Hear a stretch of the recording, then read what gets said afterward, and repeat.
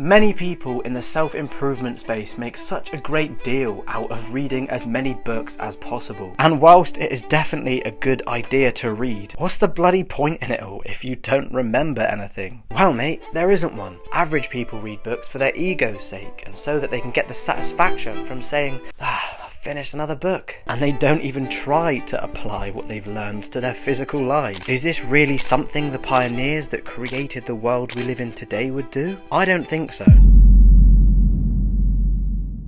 And actually, I'm making this video just in case younger Myron stumbles across it, because he f***ing needed this. He did not learn from books in the most effective way. In fact, he hardly even read books. But when he did read, he'd only read just so that he could say, that's another book finished. And I completed them just for the dopamine rush that I would receive from completing them. I literally sought approval from other people and I wanted them to think I was smart because I was reading.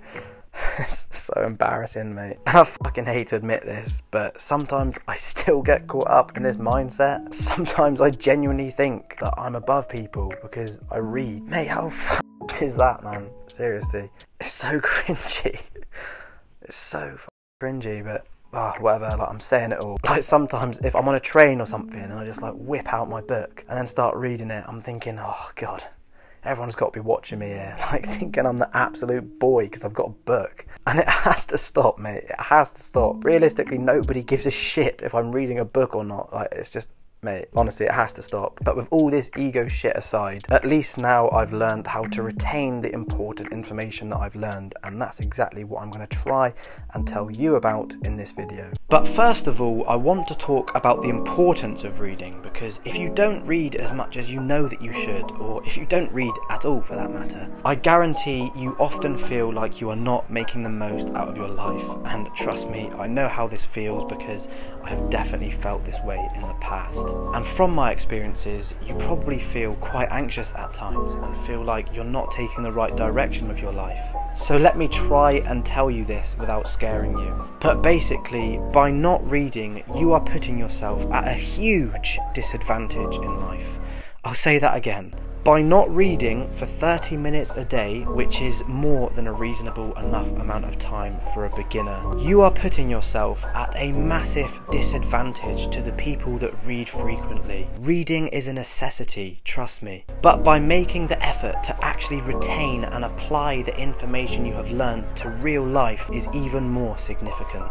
But how do you go about doing this? Well, the advice I'm going to give you is based on what I currently do, and it works extremely well for me. So basically, when you're reading, you should carry a notebook with you and some colourful pens. And basically, as you read through the book and read words that resonate with you or words that you've learnt something from, you copy them down in the notebook, inside quotation marks, and write the page number next to it. And this will all be in the colour green, for example. And then from that, you draw a down arrow, and in a different coloured pen, write your own interpretation of the quote that you've just written down. Because this is the part where you actually begin to retain the information. And I've emphasised the word begin there because there's actually a step further to this. And that is to create an online document using a project manager app such as Trello or Notion.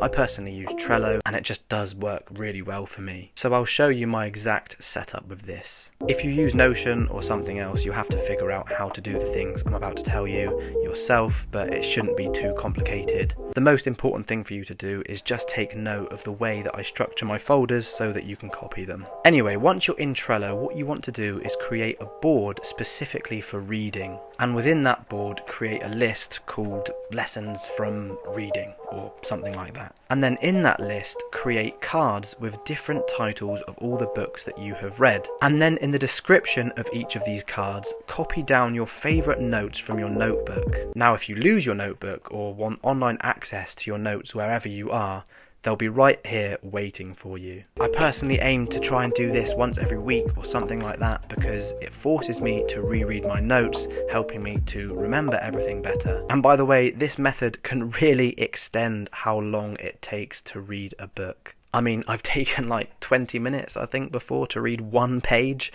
But it doesn't matter, it's not a race to complete the book as quick as you can. The whole purpose of reading is to actually learn from it and to be able to use what you've learned in real life. There's literally no point in reading a book if you're just going to forget everything the next morning, and that would be a complete waste of time. So really just try to go against your brain for telling you to complete the book as quickly as you can. To grow your mindset even more, click on this video right here or click on the link in the description below. Believe you can, and you're more than halfway there.